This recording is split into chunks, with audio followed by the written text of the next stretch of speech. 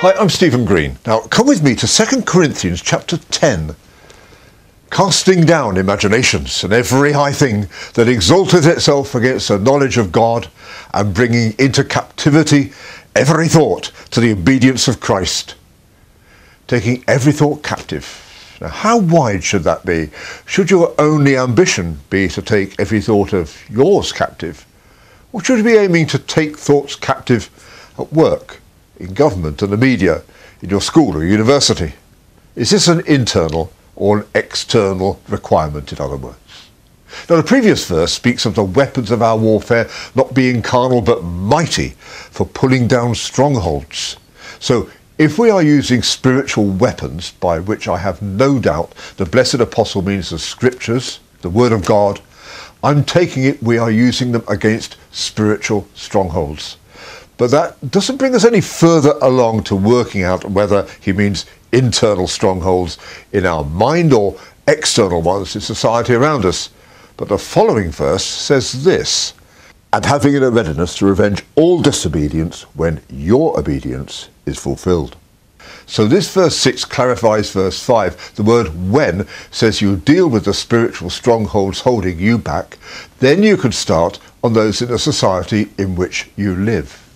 I'm not going to bore you with a possible list of spiritual strongholds which might be holding sway in your life. They're all called sin, and they're listed in the pages of Scripture. Just get into the Word. But there's a parallel, though, with our Lord's word about the mote and the beam in Matthew's and Luke's Gospel. Here's Matthew chapter 7.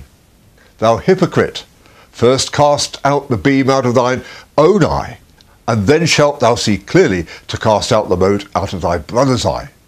So straighten your own life out, says the Lord, and then you can begin to prophesy to the world at large.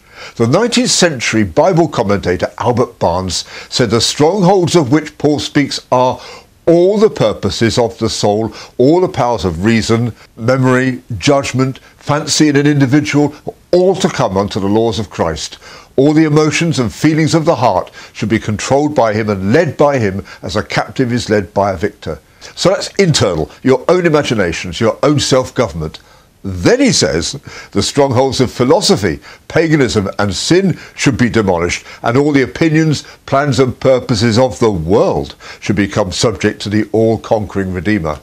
Wow, now that's external. Everything must be told in is subject to Christ. Every high thing, every place of learning, every thought in every philosophy department, in every university, all government and every legislature must be brought into captivity to Christ to do his will. To sum up, first take your thoughts captive to Christ. When they are, you'll be an effective spiritual warrior for the kingdom of God. You'll be taking every thought, everywhere captive as well.